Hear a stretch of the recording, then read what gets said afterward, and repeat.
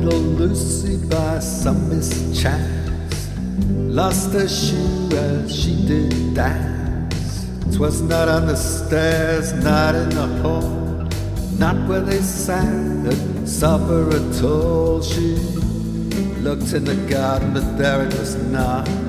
Henhouse or kennel or high dovecote, dairy and meadow and wildwoods through showed not a trace of Lucy's shoe, but no bunny, no glimmering moon.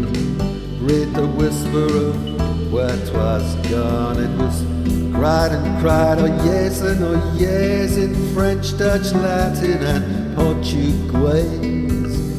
Ships the dark seas went plunging through, but none brought news of Lucy's shoe. And still she patters in silk and leather, snow, sand, shingle in every weather.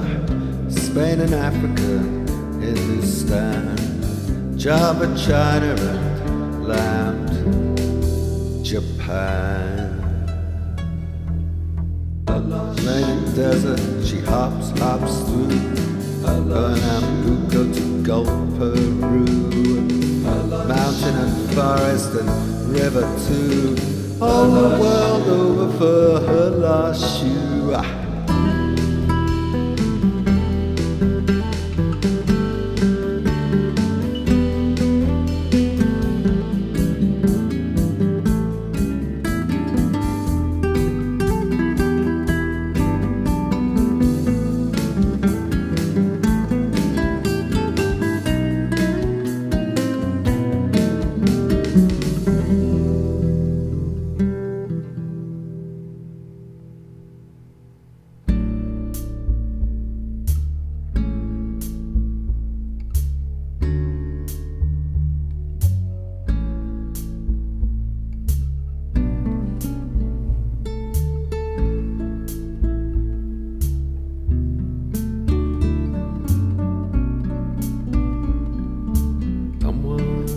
Always sitting there in the little green orchard,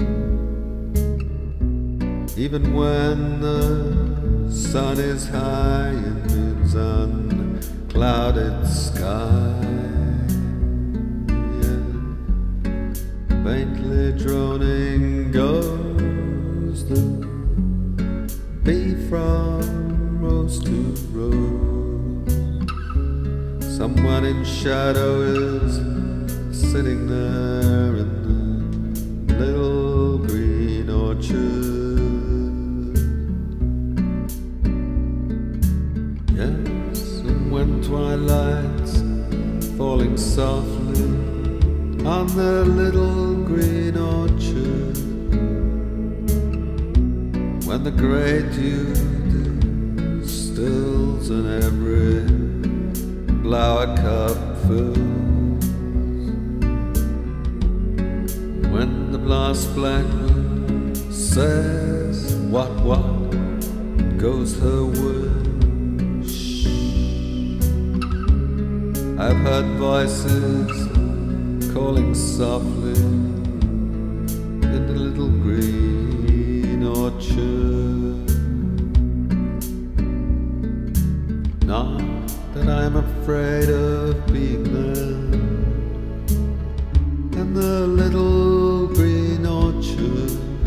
Why, when the moon's been bright, shedding her lonesome light, and moths like ghosties come, and the horned snail leaves home. I've sat there whispering and listening there in the little green orchard. Only it's strange to be feeling there in the little green orchard, whether you paint or draw, dig, hammer, chop or saw. when you are most alone. All but the silence gone. Someone is waiting and watching there in the little green orchard.